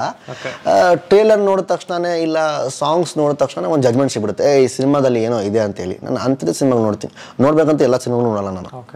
ಅದು ಯಾರದೇ ಇರಲಿ, ನನಗೆ ಇಷ್ಟ ಆದರೆ ನಾನು ನೋಡೋದು. ನಂದು ಒಂದು ಸ್ವಲ್ಪ ಪಾಯಿಂಟ್ ಆಫ್ ವ್ಯೂ ಬೇರೆ.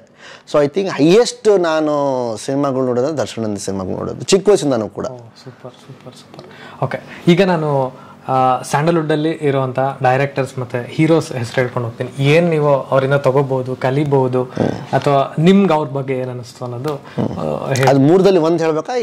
ಯಾವುದಾದ್ರೂ ನಿಮ್ಗೆ ಏನು ಅನ್ಸುತ್ತಾ ಅದು. ಸರಿ. ಓಕೆ, ಯೋಗರಾಜ್ ಭಟ್ ಅವ್ರದ್ದು ತಲೆ ಈಸ್ ವೆರಿ ಕ್ವಿಕ್. ಅಂದರೆ ನನಗೆ ಅವ್ರದ್ದು ಇಷ್ಟ ಆದಂಥ ವಿಷಯ ಏನಂತಂದರೆ, ತುಂಬ ಬೇಗ ಯೋಚನೆ ಮಾಡ್ತಾರೆ. ಅಂದರೆ ಅವ್ರಿಗೆ ಸ್ಟಾರ್ಟಿಂಗ್ದು ಒಂದು ಲೈನ್ದು ಪ್ರಾಬ್ಲಮ್ಮು. ಈಗ ನನಗೂ ಅದೊಂದು ಪ್ರಾಬ್ಲಮ್ ಇದೆ. ನನಗೆ ಎಲ್ಲ ಹಾಡುಗಳು ಗೊತ್ತು, ಅದು ಫಸ್ಟ್ ಲೈನ್ ನನಗೆ ಶುರು ಮಾಡಿ ಕೊಟ್ಬಿಟ್ರೆ ಮಿಕ್ಕಿ ನಾನು ಮುಗಿಸ್ಕೊಟ್ಬಿಡ್ತೀನಿ. ಹಂಗೆ ಭಟ್ರವ್ರು ಹಂಗೆ ಫಸ್ಟು ಪದ ನಾನು ಬೇಕು ಅವ್ರಿಗೆ, ಆ ಪದ ಸಿಗ್ಬಿಟ್ರೆ ಇಡೀ ಸಾಂಗ್ ಬರೆದ್ಬಿಡ್ತಾರೆ. ಐ ಥಿಂಕ್ ಅದು ಒಂದು ನನಗೆ ಅವ್ರ ಗುಣ ಇಷ್ಟ. Okay, Upendra sir as A actor, as A director? Upendra sir very realistic kind of characters ಮಾಡ್ತಾರೆ. ಅದೇನಾಗುತ್ತೆ, ಪ್ರತಿಯೊಬ್ಬ ನಾರ್ಮಲ್ ಹುಡುಗರು ಹೆಂಗಿದ್ದಾರೆ ಅವ್ರು ಬೇಗ ಕನೆಕ್ಟ್ ಆಗೋಗ್ಬಿಡ್ತಾರೆ ಉಪ್ಪಿ ಸರ್ಗೆ. I think is very brilliant. So ಅದು ಒಂದಿದೆ ಅವ್ರ ಉಪ್ಪಿ ಸರ್ದು ಇಷ್ಟ ನನಗೆ. ಪ್ರಶಾಂತ್ ನೀಲ್ ಅವರು? ಹಾಂ, ಪ್ರಶಾಂತ್ ನೀಲ್ ಅವ್ರದ್ದು ಸ್ಕೇಲ್ ಏನಂದರೆ ಅವ್ರು ಯಾವತ್ತೂ ಬಿಯಾಂಡ್ ದ ವರ್ಲ್ಡ್ ಸಿನಿಮಾಗಳ ಬಗ್ಗೆ ಯೋಚನೆ ಮಾಡ್ತಾರೆ. ಅಟ್ಲೀಸ್ಟ್ ಇಲ್ಲಾಂದ್ರೆ ಆ ಲೆವೆಲ್ಗೆ ತೋರಿಸ್ತಾರೆ. ಅದು ಒಂದು ಅವ್ರದ್ದು ಕ್ವಾಲಿಟಿ ನನಗೆ ಇಷ್ಟ. ಪ್ಲಸ್ ಅಷ್ಟೇ, I think. Sudeep sir actor, his way of carrying his clothes ನನಗೆ ಅದು ತುಂಬ ಇಷ್ಟ. ಏನಂದರೆ ಅವ್ರು ಹಾಕೋದು ಬಟ್ಟೆ ರೀತಿ ನೀವು ನೋಡ್ಕೊಳ್ಳಿ, ಅದು ಹೆಂಗೆ ಇರಲಿ, ಒಂದು ನಾರ್ಮಲ್ ಟೀ ಶರ್ಟ್ ಆಗ್ಬೋದು, ಒಂದು ಜೀನ್ಸ್, ಹೆಂಗೆ ಎನಿಥಿಂಗ್ ಇರಲಿ, ಸೂಟ್ ಆಗ್ಬೋದು, ಎನಿಥಿಂಗ್ ಆಗಲಿ, ಹಿ ಕ್ಯಾರೀಸ್ ದ್ಯಾಟ್. ಅದು ಕ್ಯಾರಿ ಮಾಡೋ ದೊಡ್ಡ ವಿಷಯ, ಬಟ್ಟೆ ಹಾಕೋ ದೊಡ್ಡ ವಿಷಯ ಅಲ್ಲ, ಕ್ಯಾರಿ ಮಾಡೋ ದೊಡ್ಡ ವಿಷಯ. I think I like that in them. Yes sir. His style ಅವ್ರದ್ದು ಅಷ್ಟೇ, ಅವ್ರ ಸ್ಟೈಲ್ ತುಂಬ ಚೆನ್ನಾಗಿ ಕ್ಯಾರಿ ಮಾಡ್ತಾರೆ. ಅಂದರೆ ಅವ್ರು ಏನೇ ಬಟ್ಟೆ ಹಾಕ್ಕೊಂಡ್ರು ಕೂಡ, ಏನೇ ಇದು ಮಾಡಿದ್ರು ಕೂಡ, ಈ carries that same with different style. ಒಂದು ಮಾಸ್ ಕೈಂಡ್ ಆಫ್ ಫೀಲಲ್ಲಿ, ಒಂದು ಮಾಚೋ ಕೈಂಡ್ ಆಫ್ ಫೀಲಲ್ಲಿ ಕ್ಯಾರಿ ಮಾಡ್ತಾರೆ. ನಮ್ಮ ಶಿವಣ್ಣ ಅವರು? ಶಿವಣ್ಣ ಅವರು ನಮ್ಮ ಲೆಜೆಂಡ್ಸು. Is energy. ಅವ್ರಿಗೆ ಒಂದು ರೀಸನ್ ಸಿಗಬೇಕು ಡಾನ್ಸ್ ಮಾಡಬೇಕು ಅಂದರೆ, ಎಲ್ಲಿ ಬೇಕಾದ್ರೂ ಮಾಡ್ತಾರೆ ಅವರು. ಚಿಂದಿ. ಓಕೆ, ಧ್ರುವಸರ್ಜಾ ಅವರು? ಅಗೇನ್ ಆ್ಯಕ್ಷನು, ಅವ್ರ ಆ್ಯಕ್ಷನ್ ತುಂಬ ಚೆನ್ನಾಗಿ ಮಾಡ್ತಾರೆ, mass hero. Puneeth sir? Appu sir is every once ಇದು ಹೇಳ್ಬೋದು, ಬ್ರೀತ್ ಹೇಳ್ಬೋದು, ಉಸಿರು ಹೇಳ್ಬೋದು ಅವರು. ಅದು ಇಲ್ಲದೆ ಮನುಷ್ಯ ಬದುಕೋಕ್ಕಾಗಲ್ಲ, ಅದಕ್ಕೆ ಅವ್ರು ಇಲ್ಲದೆ ನಾವು ಬದುಕೋಕ್ಕಾಗಲ್ಲ. ಕೊನೆಯದಾಗಿ ದರ್ಶನ್ ಸರ್? ದರ್ಶನ್ ಬಗ್ಗೆ ಆಲ್ ಇನ್ ಒನ್. ಏನೇನು ಒಳ್ಳೆಯ ಗುಣಗಳು ಈ ಪ್ರಪಂಚದಲ್ಲ ಅದೆಲ್ಲನೂ ಅವ್ರದ್ರಲ್ಲಿದೆ. ಓಕೆ, ಈಗ ಬನಾರಸ್ ಮುಗಿದ ತಕ್ಷಣ ಏನು ಪ್ಲ್ಯಾನ್ ಹಾಕ್ಕೊಂಡಿದ್ದೀರಾ ಸರ್? 3 ಪ್ರಾಜೆಕ್ಟ್ಸ್ ಇದೆ ಸದ್ಯಕ್ಕೆ ಕೈಯಲ್ಲಿ. ಆಲ್ರೆಡಿ ಫಿಕ್ಸ್ ಆಗಿದೆ? ಹೌದು 3 ಪ್ರಾಜೆಕ್ಟ್ಸ್ ಇದೆ. ಈಗ ಇಮಿಡಿಯೇಟ್ ಆಗಿ ನನಗೆ ಫೆಬ್ರವರಿಲಿ ನೆಕ್ಸ್ಟ್ ಪ್ರಾಜೆಕ್ಟ್ ಶುರು ಮಾಡಬೇಕಂತ ಪ್ಲ್ಯಾನ್ ಮಾಡ್ಕೊತಾ ಇದ್ದೀನಿ. ಬಟ್ ಅದಕ್ಕೆ ನನಗೆ ಟೈಮ್ ಕೊಡೋಕ್ಕಾಗ್ತಿಲ್ಲ. ಕತೆಗಾಗ್ಬೋದು, ಡೈಲಾಗ್ಸ್ಗಾಗ್ಬೋದು, ಏನು ನನಗೆ 1 ನಿಮಿಷನೂ ಕೊಡೋಕ್ಕಾಗ್ತಿಲ್ಲ. ಆ ಮೈಂಡ್ ಡೈವರ್ಟ್ ಆಗಿಬಿಡ್ತಾ ಇದೆ ನನಗೆ ಇಲ್ಲಿ ತುಂಬ.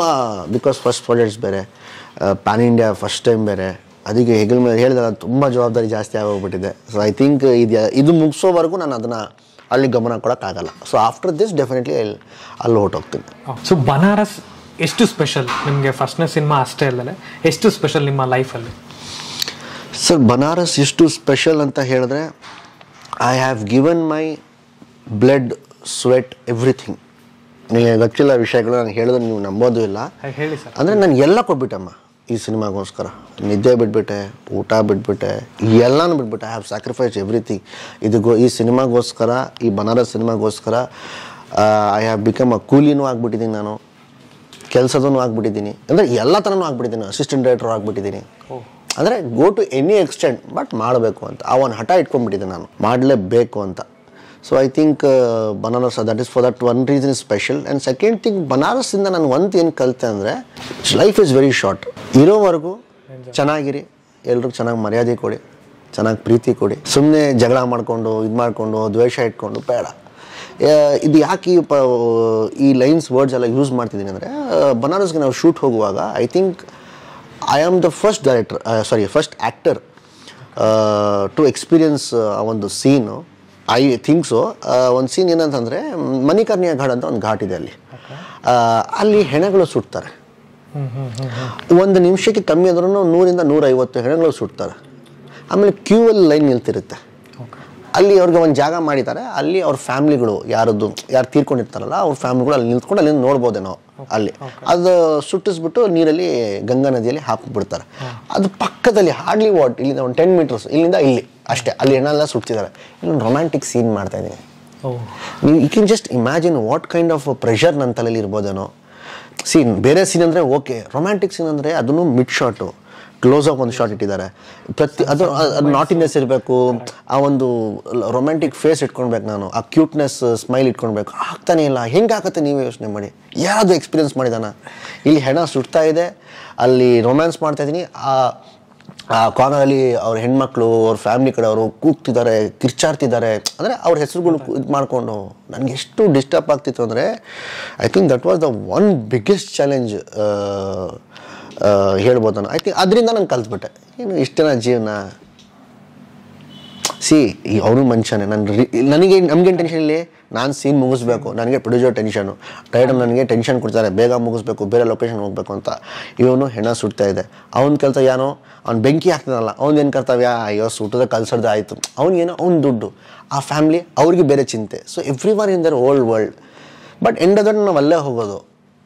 ಯಾಕೆ ಇಷ್ಟೆಲ್ಲ ಹೋರಾಟ ಬೇಡ ಅಂತ ಹೇಳ್ಬಿಟ್ಟು ಐ ಥಿಂಕ್ ಅದು ನಾನು ಈ ಬನಾರಸ್ಸಿಂದ ನಾನು ಕಲಿತೆ. ಓಕೆ, ಈಗ ಆ್ಯಕ್ಚುಲಿ ಟ್ರೇಲರ್ ದೊಡ್ಡ ಹಿಟ್ ಆಗಿದೆ. ಕನ್ನಡ ಅಂದ್ಕೊಂಡಿದ್ದು ಈಗ ಪ್ಯಾನ್ ಇಂಡಿಯಾ ಲೆವೆಲಲ್ಲಿ ಬನಾರಸ್ ರೀಚ್ ಆಗ್ತಾ ಇದೆ. ಸೊ ಆ ರೀಚ್ನ ಹೆಂಗೆ ಬೇರೆ ಇಂಡಸ್ಟ್ರಿಗೆ ಅಥವಾ ಬೇರೆ ಸ್ಟೇಟ್ ವೈಸು ಪ್ಲ್ಯಾನ್ ಮಾಡ್ತಾ ಇದ್ದೀರಾ? ಸರ್ ಆಲ್ರೆಡಿ ಒಂದಷ್ಟು ಎಷ್ಟು ಡೇಟ್ಸ್ ಬೇಕು ಹಿಂದಿಗೆ ಕೊಟ್ಟಾಯಿತು, ನಾರ್ತ್ ಬೆಲ್ಟಿಗೆ, ಸೌತ್ ಬೆಲ್ಟ್ಗೆ ಎಷ್ಟು ಕೊಡಬೇಕು ಅದೆಲ್ಲ ಡಿವೈಡ್ ಮಾಡಿದ್ದೀನಿ ನಾನು. ಈ 1 ತಿಂಗಳು ಇರೋದು ನನ್ನ ಹತ್ರ. ಅದಕ್ಕೆ ನಾನು ಎಲ್ಲ ಟ್ರೇಲರ್ಸ್ಗಳು ಆಲ್ಮೋಸ್ಟ್ 20-25 ಡೇಸ್ ಮುಂಚೆ ರಿಲೀಸ್ ಮಾಡ್ತಾರೆ. ನಾನು 40 ಡೇಸ್ ಮುಂಚೆ ರಿಲೀಸ್ ಮಾಡಿದೆ, ಕೀಪಿಂಗ್ ಇನ್ ಮೈಂಡ್ ಏನಕ್ಕೆ ಎಲ್ಲ ಕಡೆ ಟೈಮ್ ಕೊಡಬೇಕು ನಾನು ಅಂತ ಹೇಳಿ. ಆಲ್ರೆಡಿ ನಾನು ನಿನ್ನೆ ಬಾಂಬೆಯಿಂದ ಬಂದಿದ್ದು. So I have finish the ಎಲ್ಲ ಯೂಟ್ಯೂಬರ್ಸ್ ಇಂಟರ್ವ್ಯೂಸ್ ಎಲ್ಲ ಮುಗಿಸ್ಕೊಂಡ್ಬಿಟ್ಟೆ. Sir the response, the love, ಅದೇನು ನಮಗೆ ಸಿಗ್ತಿದೆಯಲ್ಲ, ಇಟ್ ಈಸ್ ಬಿಯಾಂಡ್ ಇಮ್ಯಾಜಿನೇಬಲ್. ನಾನು ಅಂದ್ಕೊಂಡೇ ಇರಲಿಲ್ಲ. ಏನು ಗೊತ್ತು ಸೌತ್ ಕ್ರೇಜ್ ಇದೆ ಅಂತ ಹೇಳಿ, ಬಟ್ ಈ ಲೆವೆಲ್ಗೆ ಒಂದು ರೆಸ್ಪೆಕ್ಟು ನೋಡಿದ್ದೀವಿ ನಾವು. ಒಂದು ಸೂಪರ್ ಸ್ಟಾರ್ಗೆ ನೋಡಿದ್ದೀವಿ, ಇಲ್ಲಿ ನಮ್ಮ ಸೌತಿಂದ ಏನಾದರೂ ಹೋದರೆ ಸೂಪರ್ ಸ್ಟಾರ್ಗಳು ಅವ್ರನ್ನ ನೋಡಿದ್ದೀವಿ ನಾವು. ಬಟ್ ಹೊಸೊಬ್ಬನಾಗಿ ಫೇಸು ಗೊತ್ತಿಲ್ಲದೆ ಏನು ಗೊತ್ತಿಲ್ಲ, ಜನ ಬಂದು ಏರ್ಪೋರ್ಟಲ್ಲಿ ಫೋಟೋಸ್ ತೆಗಿತಾರೆ ನಂದು. ಸರ್ ಝೈದ್ ಖಾನ್ ಏನ ಬನಾರಸ್ಗೆ ಹೀರೋ ಏನ ಈಗ ಫೋಟೋಸ್ ಸರ್ ಅಂತ. So it feel so happy and ಎಷ್ಟು ಪ್ರೌಡ್ ಆಗುತ್ತೆ.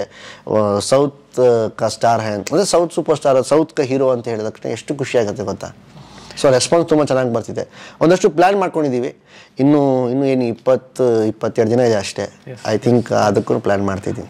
ನಿಮ್ಮ ಸ್ಯಾಂಡಲ್ವುಡ್ನ ಗುರು ಯಾರು? ನಿಮ್ಮ ಆ್ಯಕ್ಟಿಂಗಿಗಾಗಿರ್ಬೋದು ಅಥವಾ ಸಿನಿಮಾ ಇಂಡಸ್ಟ್ರಿಗೆ ಬರೋದಕ್ಕಾಗಿರ್ಬೋದು inspiration sir? Inspiration I think Rajkumar sir family ಅಂತಲೇ ಹೇಳ್ಬೋದು. ಏನಕ್ಕೆ ನಾನು ತುಂಬ ಚಿಕ್ಕ ವಯಸ್ಸಿಂದನೂ ಕೂಡ ಅವ್ರಿಗೆ ತುಂಬ ಹತ್ತಿರದಿಂದ ನೋಡೋರು ಫ್ಯಾಮ್ಲಿ. ರಾಜ್ಕುಮಾರ್ ಸರ್ ಆಗ್ಬೋದು, ಅಪ್ಪು ಸರ್ ಆಗ್ಬೋದು, ಶಿವಣ್ಣ ಆಗ್ಬೋದು, ರಾಘಣ್ಣ ಆಗ್ಬೋದು, ಅವ್ರ ಇಡೀ ಕುಟುಂಬ ಫ್ಯಾಮಿಲಿ ಆಗ್ಬೋದು. ಅಂದರೆ ಅದು ಚಿಕ್ಕ ವಯಸ್ಸಲ್ಲಿ ಹೆಂಗಿತ್ತು ಅಂದರೆ, ನಮ್ಮ ಮನೆಯಲ್ಲಿ ಏನಾದರೂ ಫೆಸ್ಟಿವಲ್ ನಡೆದ್ರೆ ಅವ್ರು ನಮ್ಮ ಮನೆಗೆ ಬರ್ತಿದ್ರು, ಅವರು ಮನೆಯಲ್ಲಿ ಏನಾದರೂ ಫೆಸ್ಟಿವಲ್ಸ್ ಇದ್ದರೆ ನಾವು ಅವ್ರ ಮನೆಗೆ ಹೋಗ್ತಿದ್ದೆ. ಆಮೇಲೆ ಚಿಕ್ಕ ವಯಸ್ಸಲ್ಲಿ most of the time I use to spend in Rajkumar sir house. ಅವ್ರ ಮನೇಲಿ ನಾನು ಅಲ್ಲೇ ಆಟಾಡ್ಕೊಂಡು ತಿನ್ಕೊಂಡು ಅಲ್ಲೇ ಇದ್ದಿರ್ತಿದ್ದೆ. ಸೊ ಐ ಥಿಂಕ್ ಅವ್ರಿಗೆ ನೋಡ್ತಾ ಐ ಥಿಂಕ್ ಏನಾದರೂ ನನಗೆ ಗೊತ್ತಿಲ್ಲ, ಐ ಫೀಲ್ ಚಿಕ್ಕ ವಯಸ್ಸಿಂದ ಅವ್ರಿಗೆ ನೋಡಿದ್ದೀನಲ್ಲ, ಐ ಥಿಂಕ್ ಅವರಿಂದ ನನಗೇನಾದರೂ ಅದು ಒಂದು ಇನ್ಸ್ಪಿರೇಷನ್ ಬಂದಿರಬೇಕು ಅಂತ ಅಂದ್ಕೊಳ್ತೀನಿ. ನಿಮ್ಮ ಬಿಗ್ಗೆಸ್ಟ್ ಡ್ರೀಮ್ ಯಾವುದು? ನಿಮ್ಮ ಗೋಲ್ ಯಾವುದು? ನಿಮ್ಮ ವಿಷನ್ ಏನು? ಇದು ಮಾಡ್ಬೇಕು ನಾನು, ಆ ಥರದ್ದು ಏನಾದ್ರು ಇದೆಯಾ? ಬೇಗ ಆಗಲ್ವಾ ಇಷ್ಟು ಬೇಗ ಹೇಳ್ಬಿಟ್ರೆ? ಏನಿಲ್ಲ ಸರ್, ನಾನು ಈ ಇಂಡಸ್ಟ್ರಿಗೆ ಕಾಲು ಹಿಡಿಯುವಾಗ ಮುಂಚೆ ಐ ವಾಸ್ ವೆರಿ ಕ್ಲಿಯರ್, ನಾನು ಸೂಪರ್ ಸ್ಟಾರ್ ಆಗಬೇಕು ಅಂತ ನಾನು ಇಂಡಸ್ಟ್ರಿಗೆ ಬಂದಿರೋದು. ಹೀರೋ ಆಗಬೇಕಂತ ನನಗೆ ಇಷ್ಟ ಇಲ್ಲ ಸರ್. ಸೂಪರ್ ಸ್ಟಾರೇ ಆಗಬೇಕು, ಇಲ್ಲೇ ಕೂರಬೇಕು. ಅಲ್ಲಿ ಕೂತ್ಕೊಳ್ಬೇಕಾಗೋಸ್ಕರ ನಾನು ಏನು ಕಷ್ಟಪಡಬೇಕು, ನಾನು ಏನೇನು ಮಾಡಬೇಕು ಅದನ್ನು ಮಾಡ್ತಾಯಿದ್ದೀನಿ. So my biggest dream, my want is right now is to become a super star of the Kannada industry. Kannada ಇಂಡಸ್ಟ್ರಿಲಿ ಒಂದು ದೊಡ್ಡ ಸ್ಟಾರ್ ಆಗಬೇಕು ಅನ್ನೋ ನನ್ನ ಆಸೆ. ಅದ್ರ ಜೊತೆ ಇನ್ನೂ ಒಂದಷ್ಟು ಇದೆ, ಅದೀಗ ಸದ್ಯಕ್ಕೆ ಹೇಳಕ್ಕೆ ಹೋಗಲ್ಲ. ಓಕೆ, ಇದು ತುಂಬ ಅರ್ಲಿ ಅನ್ಸುತ್ತೆ. ಇನ್ನೊಂದು ಕ್ವಶನ್ನು ಅಂದರೆ ನಿಮ್ಮ ಹತ್ರ ಒಂದು ಡ್ರೀಮ್ ಪ್ರಾಜೆಕ್ಟ್ ಇರುತ್ತೆ, ಈ ಥರದ್ದು ನಾನು ಕ್ಯಾರೆಕ್ಟರ್ ಮಾಡಬೇಕು, ಆ ಥರದ್ದು ಏನಾದ್ರು ತಲೆಗೆ ಬಂದಿದೆ ಬನಾರಸ್ ಮುಗಿದ ಮೇಲೆ?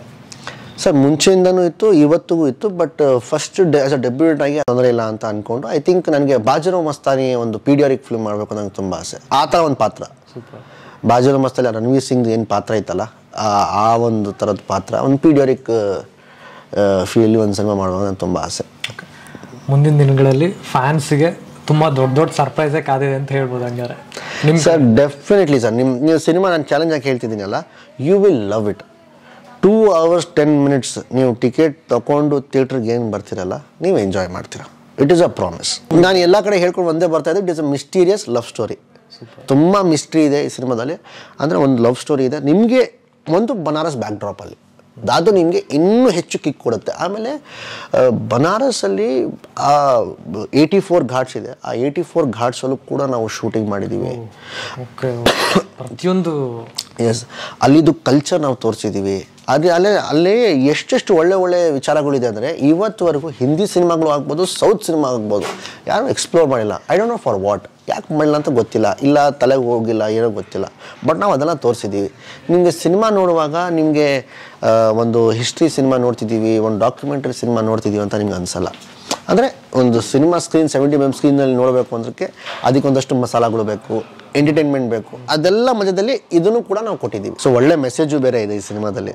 ಇನ್ನೇನು ಕೆಲವೇ ದಿನಗಳಲ್ಲಿ ಬನಾರಸ್ ಸಿನಿಮಾ ರಿಲೀಸ್ ಆಗ್ತದೆ. ಕೊನೆಯದಾಗಿ ಪ್ರೇಕ್ಷಕರಿಗೆ ಯಾಕೆ ಬಂದು ಈ ಸಿನಿಮಾನ ನೋಡ್ಬೇಕು, ಏನು ಹೇಳ್ತೀರಾ? ಅದು ಯಾಕೆ ಬಂದು ನೋಡಬಾರ್ದು ಅಂತ ಹೇಳ್ಬೇಕು ನಾನು ಪ್ರೇಕ್ಷಕರಿಗೆ ಒಂದೇ ಮಾತು ಹೇಳೋಕ್ಕೆ ಇಷ್ಟಪಡ್ತೀನಿ. ತುಂಬ ಕಷ್ಟಪಟ್ಟು, ತುಂಬ ಪ್ರೀತಿಯಿಂದ, ಪ್ಯಾಷನೆಟಿಂದ ಒಂದು ಒಳ್ಳೆ ಸಿನಿಮಾ ಮಾಡಿದ್ದೀವಿ.